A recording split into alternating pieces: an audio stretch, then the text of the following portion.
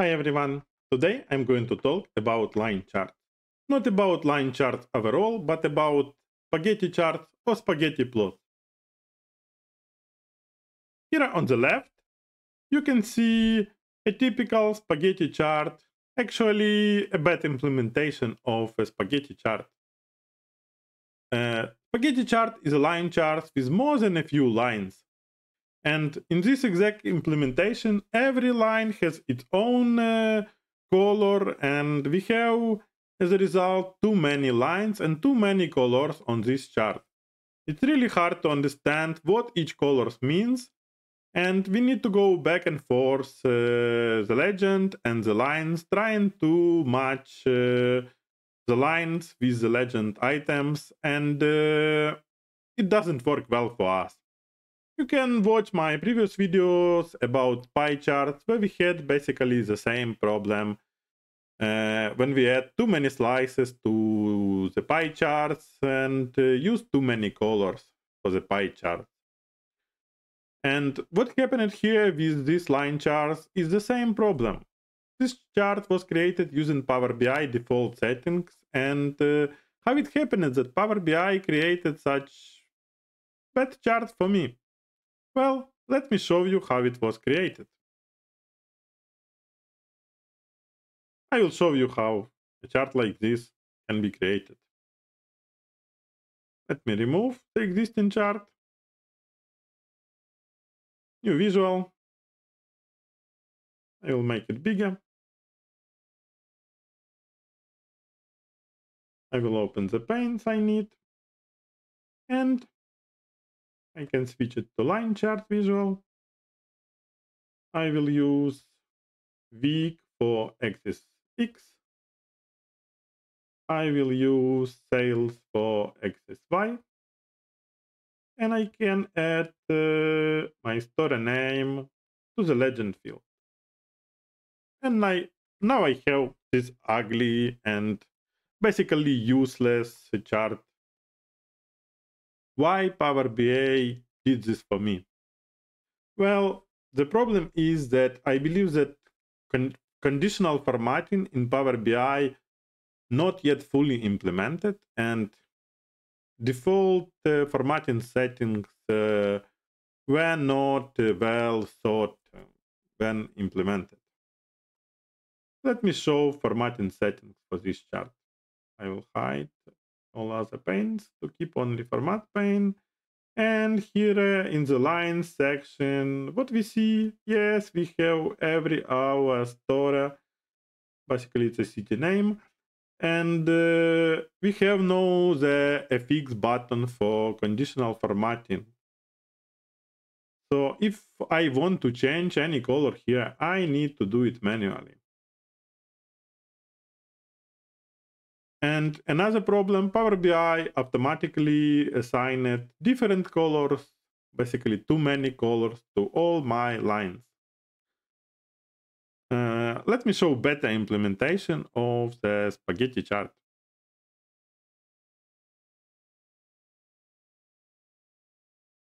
Here on the right side, you can see what I believe is better implementation of spaghetti chart. So I made all lines light gray and only used bold orange line for the selected store. I have a slicer where I can select only one store, and this store will be highlighted on the chart using orange color. And black line is for the average sales of all stores. This chart will work well if I want to compare my sales with average sales, and all other stores exist on this chart using light gray line, so they just provide some additional context, but not much details. We don't see store names. We have just overall pattern of and trends of these light gray lines. Another useful thing here is a tooltip, which provides much more details where we can see sales for every store. So the rule number one for the spaghetti chart is to use as less as possible colors. Just make everything gray and then decide what lines you want to highlight using colors. It can be 1, 2, 3, maybe 4 lines, but not 10 lines, not 15 lines, not even 7 lines or 6 lines, I believe. 3, 4 is probably the largest number of lines. It makes sense to highlight using the colors. Again, it's my personal opinion, and there are different charts and different use cases. Probably in some cases you can use more colors, and in other cases you just need gray and one color to highlight what you selected on, what you are going to focus on. Let me show how it was implemented. I will switch to the lines in this chart on the format pane, and you see what happened here. I replaced my story dimension table with all story names with a new table where I just created rows with names like story 01, story 02, story 03, and so on. I can have, for example, 20 of them in my table, from story 1 to story 20. And then my DAX measurer decides what real story to assign to every number. And if I have only 11, or probably in this case we have only 11 stories, then other items from my table not visible here, but I can use a different measure, like for example a measure that always return non-blank value instead of my sales measure, to make all the items from my table visible here. Then I can manually assign gray color to every item from story 1 to story 20. Then I replace my measure back to my sales measure. And later, when the data set will be refreshed and new story will be added and the data will appear on the chart, all new lines will remain light gray. Because otherwise, let me switch to another example.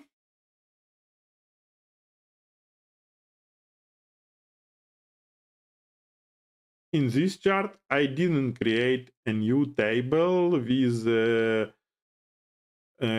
replacement names for my stores, like store 1, store 2, and so on. I just used real names. You can see Vancouver, Quincy, Queens, and so on. And in this case, if a new store later will be added to the data set, it will appear here, but Power BI will assign new random color to this store and it will ruin my chart. So I recommend to create a table with some placeholders for every line you want to display on your chart. And the DAX measurer decides what value to show for each placeholder. For example, here I added to list of my stores additional rows to the table. It's selected store 1 row, selected store 2, and selected store 3. And my measurer decides what exactly real store values should be assigned to each of these lines. So when I selected Baltimore, Plattsburgh, and South Portland here, these stores are highlighted using the color on my chart. Can I select more than 3 items here? Well, it's not possible to make it impossible to click on one more item and to select it in the slicer. But what I did here, when someone selects more than 3, there is just a measure that shows this warning that you can't show more than 3 color lines on this chart. So I can deselect one of the items. Another important rule for the spaghetti chart is to not use a legend like default Power BI legend. It's much better to use serious labels to display names just in front of the line using the same color. So it's easy to see which line means what. And also, you can use a title where you can highlight different names using different colors. The problem is with the titles that it doesn't work in built-in titles of Power BI visuals. You need another custom visual to make a title like this possible. In this example, I use it HTML content visual to make this title.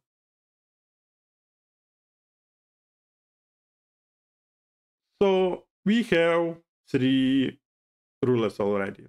First of one is use just a few colors. Second one is use color consistently.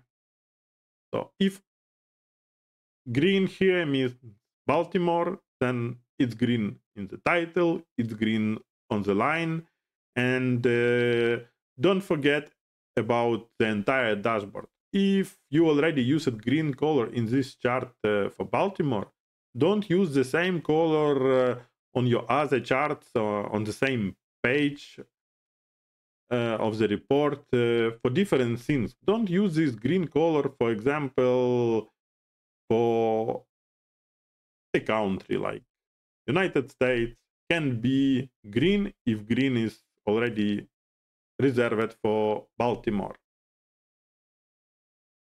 And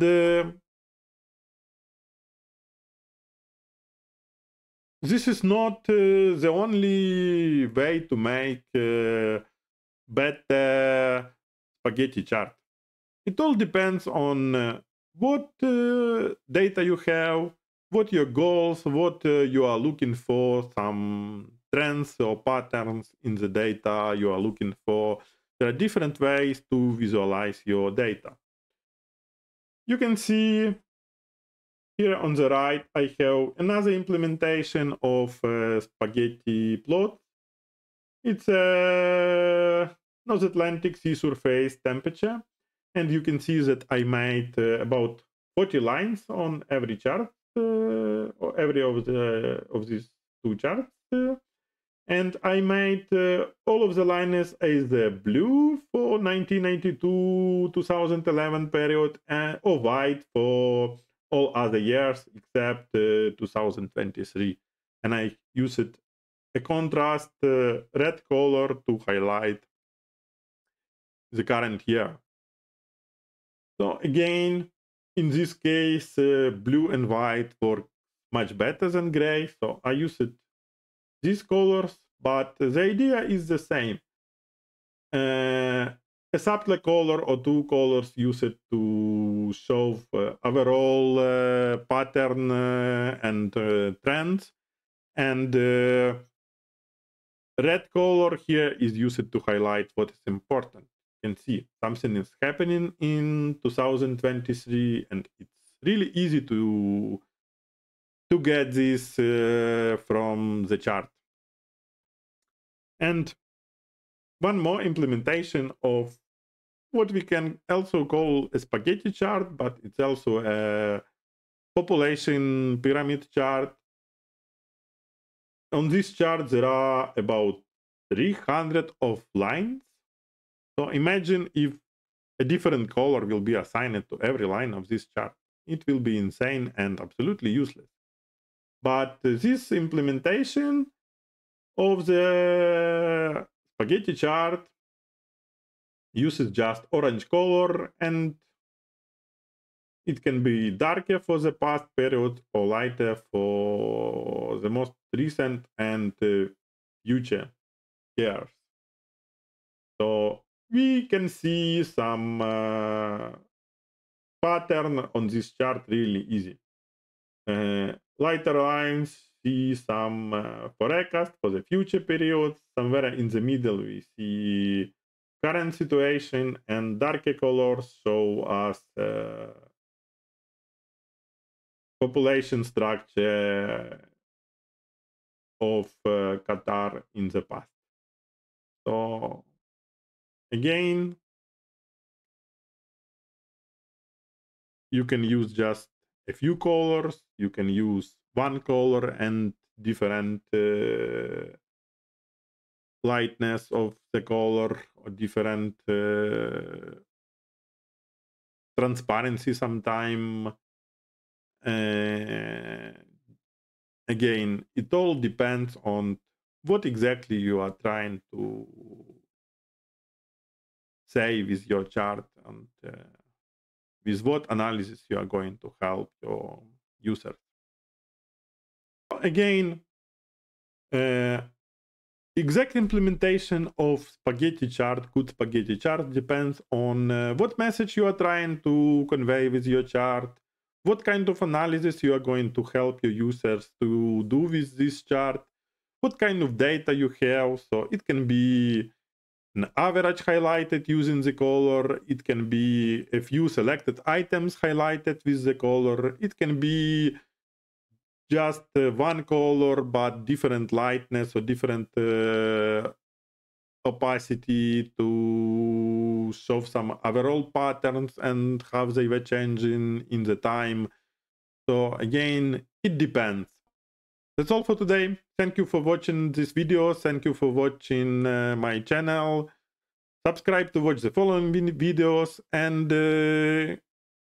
click the like button if you liked this video and if it helped you to understand something new about a simple thing as line charts.